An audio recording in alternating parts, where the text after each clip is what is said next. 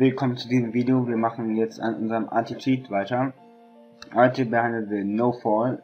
Das soll nicht verhindern, dass der Spieler keinen Fallschaden bekommt. Das ist auch nicht schwer. Wir machen jetzt unseren Listener wieder. Und wir brauchen das Move-Event, weil dort könnt ihr das prüfen. Move Player und der PlayStation bekommt jetzt Player selbstverständlich. Zwei Locations und die erste Location nennen wir from ist gleich get to from.loan location 2 get to von loan. Okay, dann hätten wir das jetzt und jetzt brauchen wir zwei Vektoren. Und den ersten Vektor von org.bucket importieren, ganz wichtig. Und dann machen wir einfach 2.to Vektor. Wir brauchen jetzt einen Vektor und jetzt brauchen wir noch ein Double, dann brauchen wir ein Double. Hier ist gleich Vec.to, da brauchen wir Vec.distance und dann brauchen wir from.to Vektor. Okay, so weit ganz einfach. Gut, einrücken, damit es schön aussieht. Jetzt brauchen wir ein paar Abfragen. I ist halt gleich 0.0 B, dann können wir returnen, dann ist hier eine Veränderung von 0 und dann p.get Demo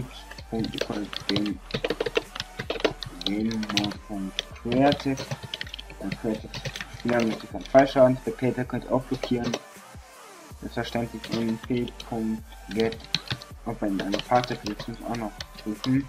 Noch gleich null, also wenn ein Fahrzeug kommt, können wir auch gleich return. Ich habe jetzt das Return vergessen. Packe ich auch noch gleich mit rein. Okay, dann hätten wir jetzt die Sachen schon. Jetzt müssen wir nur noch eine Kleinigkeit machen. If player.get false damage normal ist jetzt 0.0f. Weil wenn er keine Falldistanz hat, wird nicht bei einem Fall eines Hackes, hätte er nicht keinen Fall, würde er nicht fallen. Und i kleiner als 0.79. Habe ich mir mal kurz nachgeschaut, das ist quasi das Minimum, ab wann man dann Schaden bekommt. Quasi wenn der Double I muss kleiner als dieses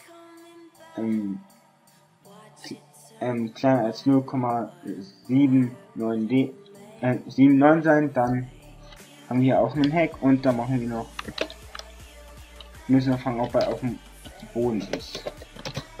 Er hat mich auch schon wieder herausgefunden, er hackt. Ganz einfach. Dann würde ich sagen, wir canceln das Event einfach mal, kann ich laufen. Und wir TPen ihn natürlich wieder. Wir können wieder TPen, aber das finde ich Quatsch. Doch, wir teleportieren ihn dann wieder zurück. Nee, können wir nicht lassen. Wir töten den Spieler einfach noch. Wir töten den Spieler einfach mal. Und jetzt, es geht ganz einfach.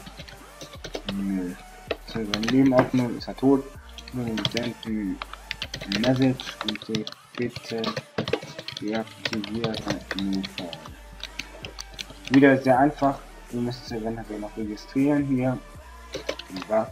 Bucket Event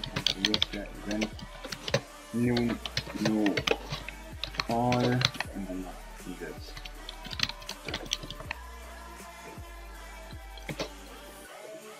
Lava AntiCheat load ich kurz den Testserver. Ich habe hier unten schon mal hingestellt. Okay, ich habe jetzt erstmal machen natürlich ohne Hacks. Da mache ich doch mal diese NoFall aus. Ist jetzt aus, man sieht es da oben. Und ich springe runter, bekomme ganz normal Damage, passiert nichts. Ich kurz Game Mode, fliege wieder hoch. Mache jetzt NoFall an. Haben wir NoFall und es erkennt es direkt. Ich werde jetzt dummerweise zugespammt. Was eigentlich nicht so sein, pack ihn in der Arraylist, beim Respawn, will er vorschlagen, beim ersten Mal in der Arraylist packen, beim Respawn wieder auspacken. Haben wir es auch geschafft. ja, das war's dann mit dem Video. Wir sind jetzt 5 Minuten. Ich hoffe, es hat euch gefallen. Schreibt mir in die Kommentare, was ihr als nächstes macht, und als nächstes Fly dran. Ja, ich wünsche euch noch einen schönen Tag und wir sehen uns beim nächsten Video.